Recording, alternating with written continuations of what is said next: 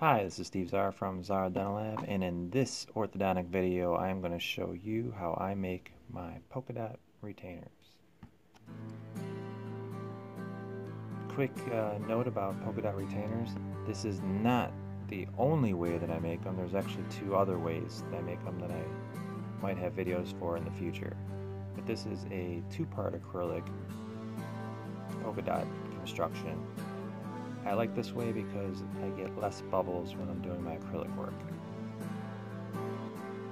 And while I'm adding my acrylic base layer in clear for the beginning of my polka dot retainer, I want to remind everyone to please subscribe to the channel and make sure you turn your notification settings on so you are notified whenever I make a new video. I also appreciate any comments, shares, and likes, because that helps the channel grow and makes me want to produce more videos. So thanks for watching, I always appreciate it.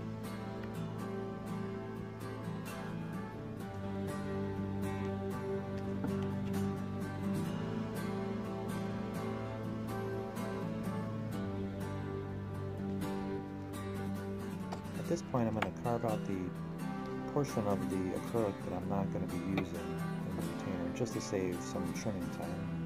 And now I'm going to throw this guy in the pot at 165 degrees for about 10 minutes.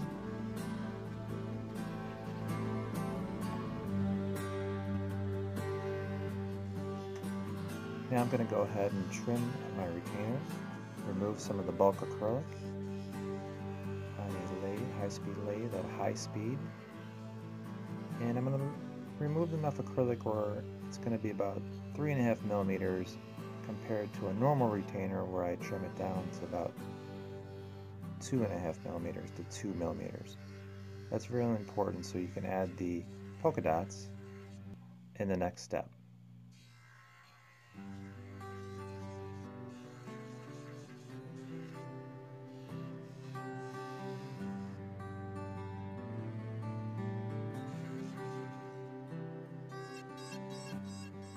This next step, I like to use a e-cutter to trim the retainer with a handpiece, a high-speed handpiece at about 31 RPM.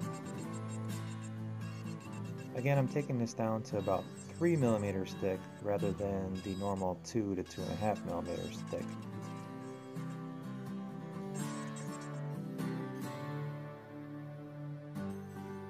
In this next step, all I'm doing is just randomly drawing circles where I'm going to drill out my holes for my acrylic work, different colors of acrylic. There's no rhyme or reason for the pattern, it's just where I try to dodge the wires. That's really important because you're not drilling circles on the wires. I use a circular burr. My holes are drilled about 1.5 millimeters into the acrylic. Make sure that you do not go all the way down to the pallet. And I'll ream out the holes that are eventually going to be filled in with colored acrylic.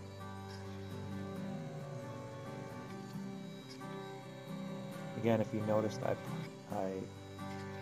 put all my circles away from the wires in the retainer. That way I avoid hitting the wires and causing damage to the retainer. Here I'm going to go ahead and add my colored polymer, and I displace the colors evenly, otherwise the retainer will look crowded and it won't come out as nice. It's really important to work fast and to not allow air bubbles.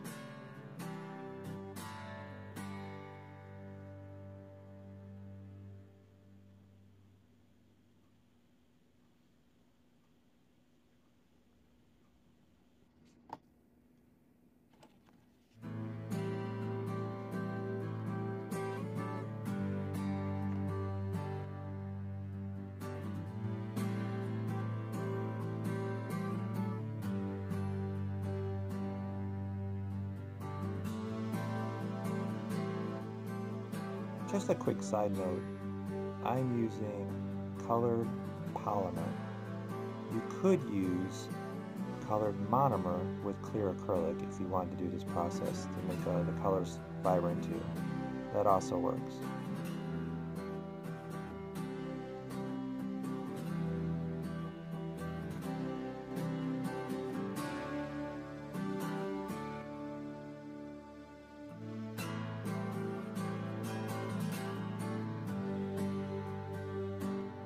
This step is really important. I put a nice layer of clear monomer over my circles and I freeze them with clear polymer. That way there's no slumping when it goes back in the pressure pot. Again, I put it in the pressure pot, 165, for another 10 minutes. A heated pressure pot. Now my retainer is out of the pressure pot and I'm ready to finish. I'll use my E-cutter again. I'll lightly go over it. I'll remind you, I am taking down the 3 millimeters to make it 2.5 to 2 millimeters thickness. And if done correctly, at this point, you will have no bubbles in your acrylic. This is a technique that needs to be practiced. Practice makes perfect. This isn't the first one I've ever made. This is probably I can't even count how many. So it definitely takes some practice and a learning curve. And your key to success is to just keep being repetition over and over and over. So I really want to thank you for watching this video. Please remember to subscribe to the channel to see more orthodontic videos. And if you have any topics that you want me to make videos for, drop me a note in the comments section, subscribe to my channel, check out my Instagram page, and you can see other pictures of my retainers and orthodontic appliances, and I'll give you some ideas to helping me out. So thanks again for watching. And last but not least, in this video I did not pumice, and I did not do the pumicing stage, and I will save that for another video. And this is my polishing, and the final product is